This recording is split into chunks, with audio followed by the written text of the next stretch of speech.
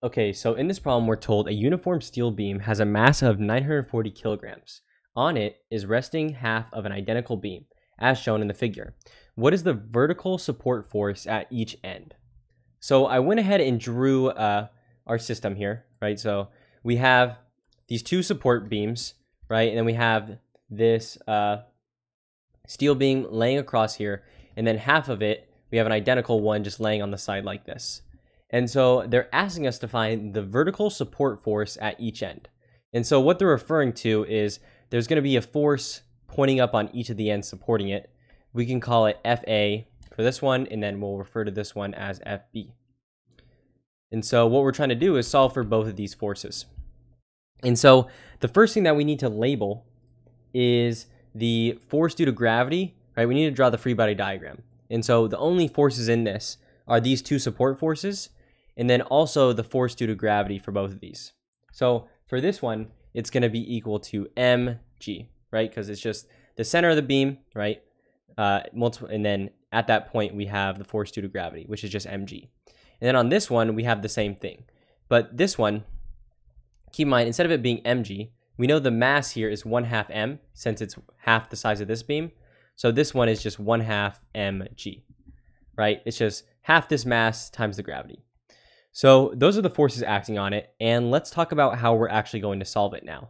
So the way we're going to do it is by summing the torque, or the moments, about a specific point. So in this case, we're going to choose that point to be basically right here, right? So it's going to rotate about this point, okay?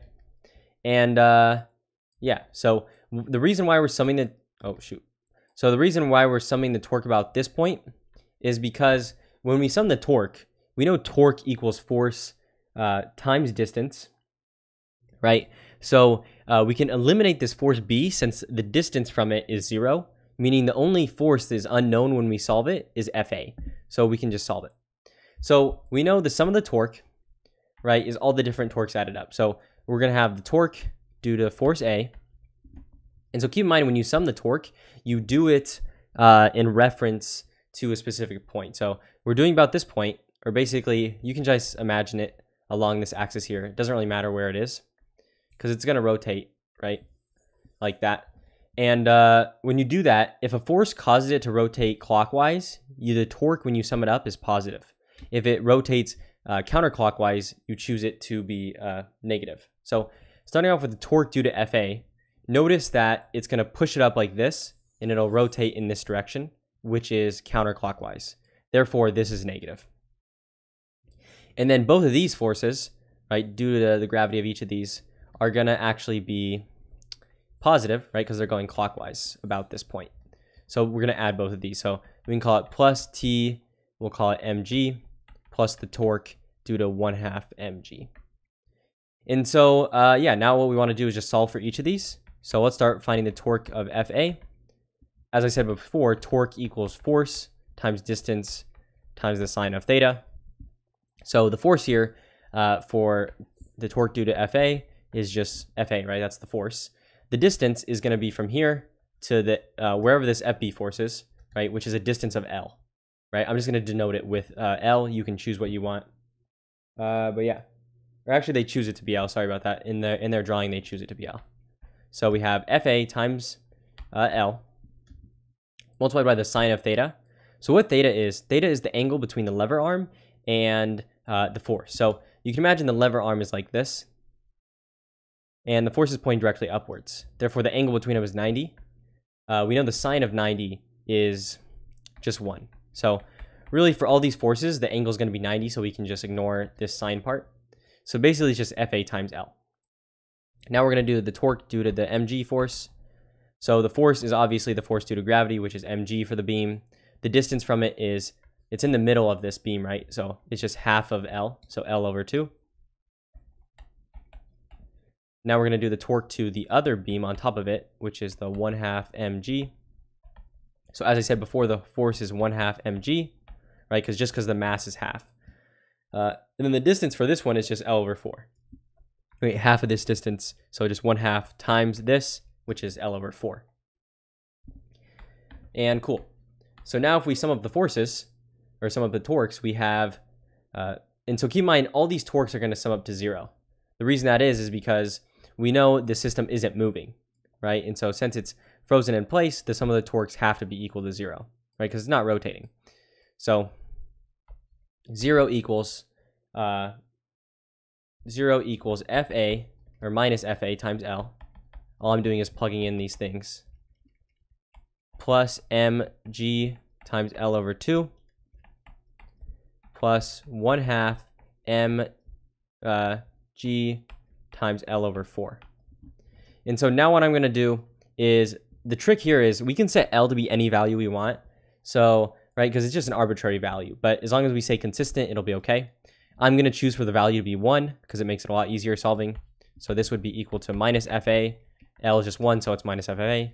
Plus 1/2 mg, right, because of 1/2. Plus, this is going to be 1 over 4. Times 1/2 is 1 over 8. Right? And yeah. So then moving this to the other side, you have FA equals 1/2 mg, right? We want these to have the same denominator. So 1/2 is the same as 4 over 8. 4 over 8 plus 1 over 8 is 5 over 8. So we have 5 over 8 mg. And yeah, so the FA is going to be equal to 5 over 8 times m, which is the mass of our beam. They tell us it is a value of 940 kg. So keep in mind m equals 940 kg. So 940 times acceleration due to gravity, 9.8 meters per second squared. So we have 5 over 8 times 940 times 9.8. So this is going to be equal to a value of, right, so we have 5 over 8 times 940 times 9.8. 5757. Yeah, 5757.5 newtons, right, because we're dealing with force here. So this is just 5758. Well, we'll just round to the whole number. So FA in this case is 5,758 newtons. So that was basically the hard part of the problem. Now to solve for FB, all we got to do is sum the forces in this y direction here, right? Everything pointing up. Because we know it's not moving at all, right? So the sum of the forces have to be equal to 0. And so we know the sum of the forces equals 0. So what are our forces here? So we have FA. If it goes upwards, we call it positive. So FA plus FB, since we assume they go upwards. And then we minus the other forces. So minus 1/2 mg and then minus mg. So from half the beam and just the beam. And yeah, so we want to solve for FB, right? So I'm going to move this to the other side and these. So it's going to be equal to 1/2 mg plus mg minus FA. So to make this a bit easier, we can rewrite FA because it's equal to 5 over 8 mg. So we can just say 1/2 mg plus mg minus 5 over 8 mg. It just makes it a lot easier to solve. And then we know, right, 1/2 plus 1. Now let's just make them all over 8. So this is 4 over 8 plus 8 over 8, right? Because 8 over 8 is 1 minus 5 over 8. So 4 over 8. So 4 plus 8 is 12. Minus 5 is 7. So this whole thing is just 7 over 8 mg. So 7 over 8 times your mass, which was 940. Yeah, 940. Multiplied by 9.8. So 7 over 8 divided by 940 multiplied by 9.8. When you do this, you'll get 8,060.5. Since this is force, we're dealing with newtons here, obviously. You can round again to the whole number. So FB equals 8061 newtons. You can round however you'd like, though, but just make sure you round how your teacher wants you to.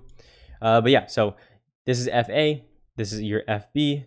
Just a quick recap, we just summed the torque about a point to get rid of it. So when we solved it, it was just gone. So we summed the torque about this point for FB, and then yeah, we just solved. And yeah, and then for this one, we just summed the forces since we knew, we already knew the one. So even though there was 2 unknowns, we solved for one of the unknowns in the last problem. And then since it's not moving, the the sum of the forces equals 0. And we just solve for the one we wanted. So your FA and FB, right, relative to our drawing is right here. And yeah, so these are your answers, and hopefully you found this video useful.